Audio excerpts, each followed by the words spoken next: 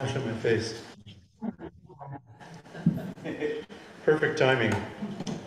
So Father's Day is a holiday honoring one's father, as well as fatherhood, paternal bonds, the influence of fathers in society. And I found some interesting trivia. In the United States, Father's Day was founded in the state of Washington by a young woman, Sonora Smart Dodd, in 1910. She attended a Mother's Day service at her church, and she and her 5 siblings had been raised by a single dad. And she said, well, it's great to have a Mother's Day, but we didn't have a mother, we had a father. Let's have a Father's Day service. Today I've asked John and Kai to join me in sharing a few thoughts about Father's Day. By way of introduction, first let me talk about 2 iconic fathers, one good and one bad. Tevye the Dairyman was a fictional character, I was surprised to learn, written by Sholem Aleichem in the 1800s. And we know Fiddler on the Roof, many of us know Fiddler on the Roof, and that portrayal of fatherhood, and he did everything he could for his daughters. So that's on one hand. On the other hand, Darth Vader. So George Lucas had his first movie project was a science fiction movie, and he loved science fiction movies.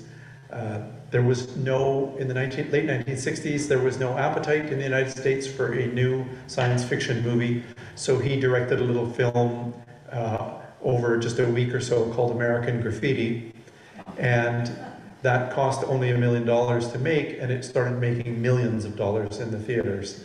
And with that, he was able to write a draft of his a Flash Gordon update. He actually wanted to shoot Flash Gordon.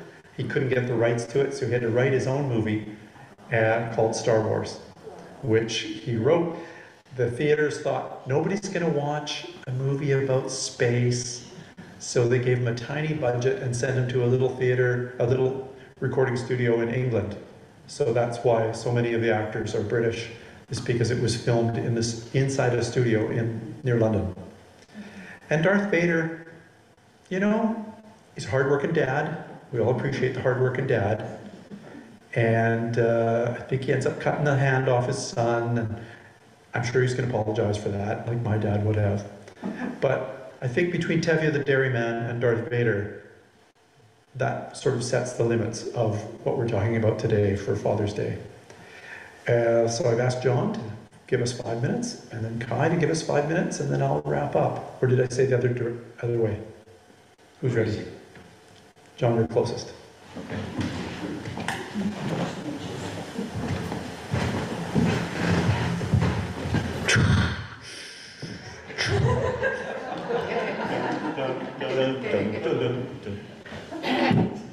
I once used this beginning in a talk I gave to adoptive parents, adoptees, and birth parents. In the beginning, there was frolicking, and it was good. But it can turn out that it's not always easy to conceive children, much less raise them. In addition to the monthly punishment of failed attempts when one has some difficulty, medicine brings a host of tools and investigations. Handing in your sperm sample is a humbling experience, for example, but nothing like what my partner was experiencing. The point is that there are different ways to become a parent, or in my case, a father. We took the adoption off-ramp from medical procedures. For some, local adoption and the chance that a young parent will turn you down is a bit much, and so international adoption became popular over the years. My father-in-law in the UK had a head nurse from Mauritius in the Indian Ocean who knew a woman who had placed a child in an orphanage there.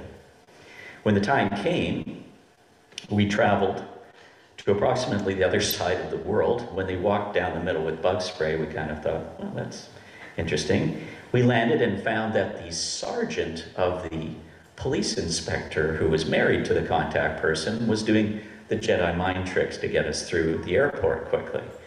That didn't work on luggage, but other than that. We arrived at their home, and there was an 11-month-old boy sitting on somebody's lap. And they said, here's your son. Attachment might have been a bit more complicated than that, but you had to admire their enthusiasm. We raised Evan, and attachment grew. I remember heading into the world with a child who was clearly adopted and wondering, what are people thinking? I was spoiling for a fight. They just would push him on the swings, though, and you can't really shout at them for that. It takes time for both the parents and the child to have a child, be in relationship with a child. So biological children, should we try one more time? By this time it had been 8 years of trying. I really wanted the money back from those early years with the condoms and everything, but anyway. So the internet said, use birth control, stop, and then do that thing. So why not? Let's try that. So Evan is about 5 and I'm tying his shoes to go out for Halloween. And a positive pregnancy test slides across my field of view. The rest of the night was a bit of a haze, and the world has never been quite the same. So we had lots of procedures in creating this family, but they produced actual humans who would interact with each other too. I think Evan had trouble in the early years with the fact that June did not leave. It was a nice visit and all, but you could go. For example, he kept a box of the heads of June's Lego people. No threat there. So Evan and June was, and to a degree are, writing versus dancing and acting. Cars and welding versus software engineering. Many, many partners versus one who June is now married to. When I mix up their names, Evan likes to point out that they are color-coded, so... At present, Evan works hard to take care of his separated parents and regularly checks in, which we might not have expected years and years ago.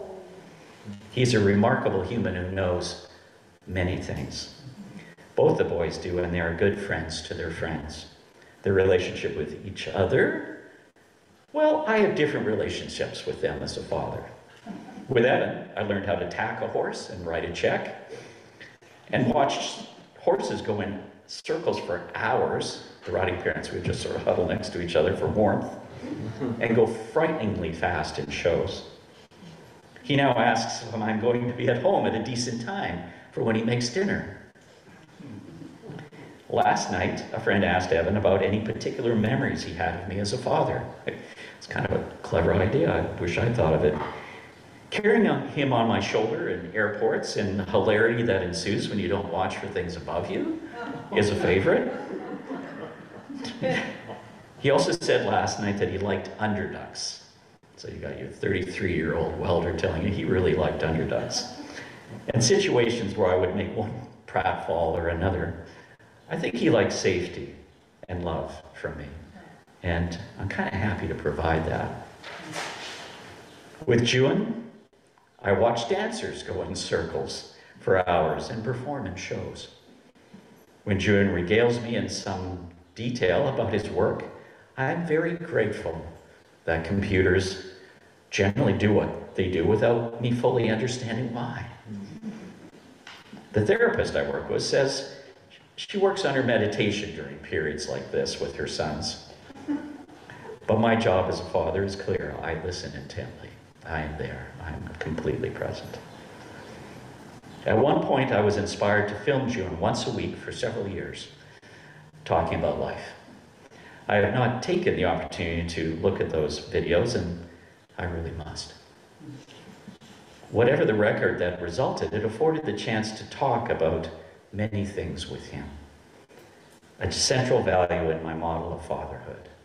Now that I'm living with Evan, it's repeating there too. He'll sit down in the chair and it's time.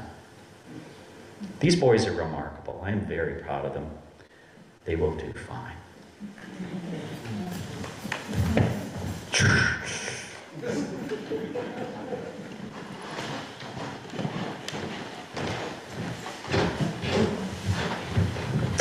Hello, everybody. I did not write anything down because I want to speak from the heart. And John, thank you. That was lovely. I'd love to hear about your presence being so completely present for your children. And what I really want to talk about is the absences.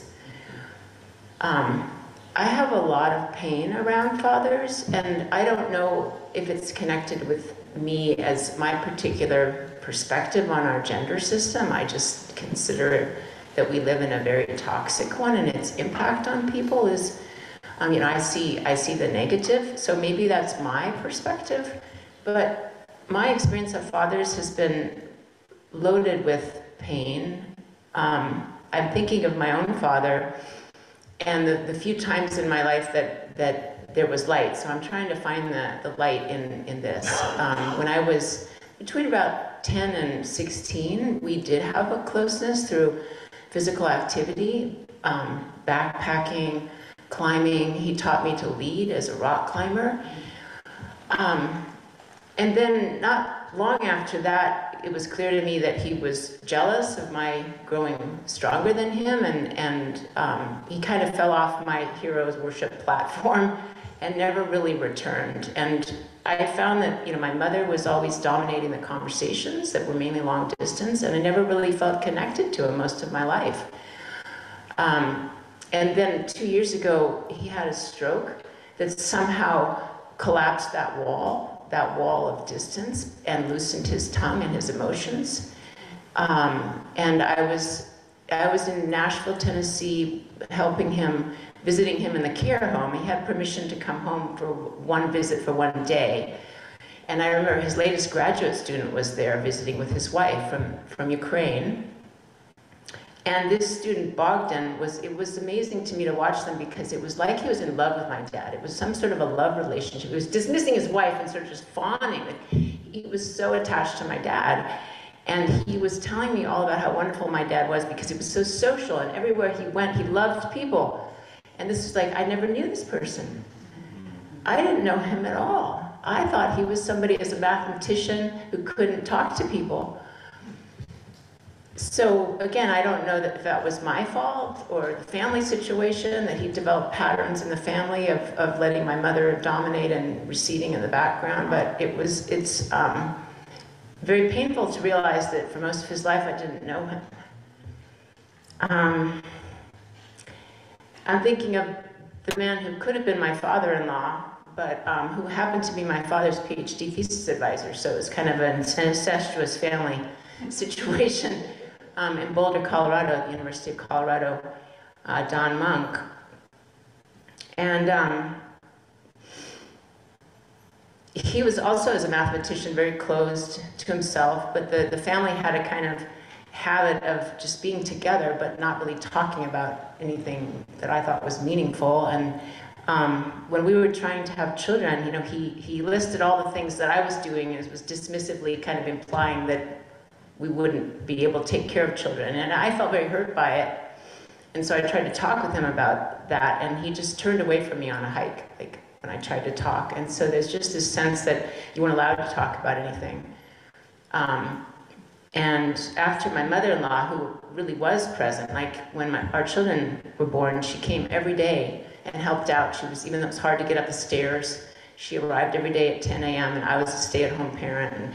But this man who could have been my father-in-law, he didn't even talk to the children. He wouldn't even sit down with them or address them or engage with them. And he just seemed to think that just sitting in a chair in the corner was his way of being a father.